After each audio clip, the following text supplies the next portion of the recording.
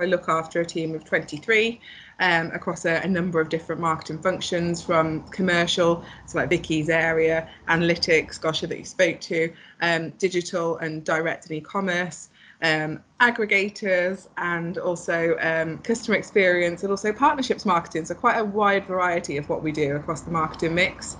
And I think, it's fair to say the reason I was interested in this course was because we're going through a massive change at the moment. And I was just keen for my team and my direct reports particularly to get a better understanding of change and how to embrace it and how to not be scared of it and how to make the most of it. I think kind of looking back over the last 8 months, I actually feel like more of a leader than I ever have right now. And I don't know whether it's because of COVID, because of the sheer amount of change that we're having to go through. But I think, you often end up kind of managing people and talking about tasks and things. And actually, I've had to step up and go, you know what, it's about people first, communication, and making sure that people have got the skills to help them through all of this. The tasks and the marketing will get done because we've got expertise across the whole team to do all of that. But actually, it's about giving the softer skills and the support and the communication. So I really feel like I've changed what I do. It's not about the marketing so much, it is about the leadership. Yeah, it's definitely been challenging, but the real positives that have come from it are those actual authentic leadership skills that I wasn't sure I had, but actually I feel quite proud of myself that I have. We're based in Birmingham, so it's always been a bit, I'm not sure we can do it, I'm not sure we can do that. But actually it being virtual was the first reason that I could go, actually, the guys in Birmingham that are based up there could definitely be part of this just as much as I can living in Cardiff.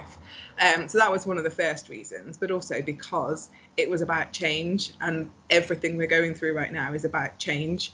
And it just kind of spoke to me, really, the fact that it would be kind of an element of coaching, but also about the theory. So a nice mix of the two.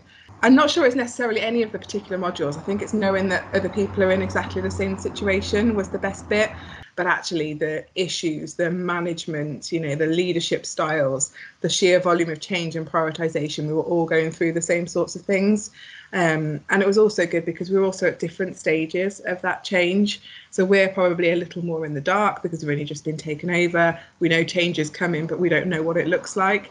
Whereas some of those other organisations had been through that curve and they were on their way up, and they were trying to build what it meant from a team perspective and an objectives perspective around what that change looks like and how to implement it. So I think that was the most helpful bit for me. And I think, thinking about my team as well, I think it was good just to chat through in more of a kind of coaching approach. So it didn't feel like a lot of the modules were, this is the theory and we're going to work through it. It was more, okay, guys, this is a bit of guidance around the theory. Let's have a bit of a chat about it. How does this feel for you? Read this book if you want to. It's really good. And it felt actually like we were having 7 lots of coaching sessions over a period of time, which I've had in the past and I'm continuing to have, but I know my team haven't. So I was keen to make sure that everyone had access to that kind of support, really. So I think, just kind of thinking back over the last few sessions, I think the things that really resonated with me is about that leadership can come from any level. So I can't even remember which module that was. I think it was a bit of a thread throughout all of them, really. So you can lead even if you're not a leader, and also that leaders can just be managers that happen to be in a leadership position and therefore, not perhaps showing some of the traits that we'd expect from leaders. There was a nice conversation a couple of weeks ago about, you'd expect a leader just to be able to take on strategy and be able to lead people and be empathetic, but no one actually teaches these things. So I think it's kind of, it just resonates really well with some of the leaders that we find ourselves working with, and perhaps trying to understand them a little more and why they're, facing some of the challenges they are.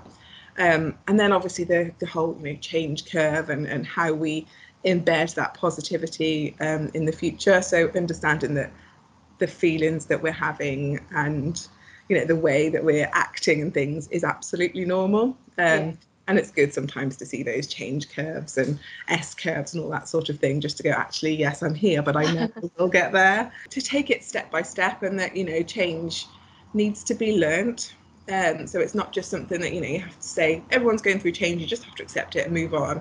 You learn along the way, and that you can't just implement a whole load of change without bringing people along with you and without thinking about how that might be agile in your implementation as well. So there was quite a few pieces of the modules where we talked about, really embedding the strategy, making sure that people were taken on that journey and that it takes time, and how to assess the change that's needed to go through.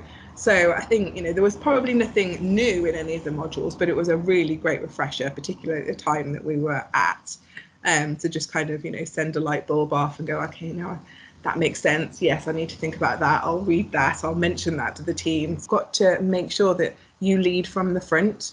And if you're saying yes to every meeting and killing your diary and not having any time for yourself and not looking after your own well-being, people won't believe it when you say that to them as well, because you're leading from the front and your expectations are higher than they should be. Yeah. I think that was a real light bulb moment for me.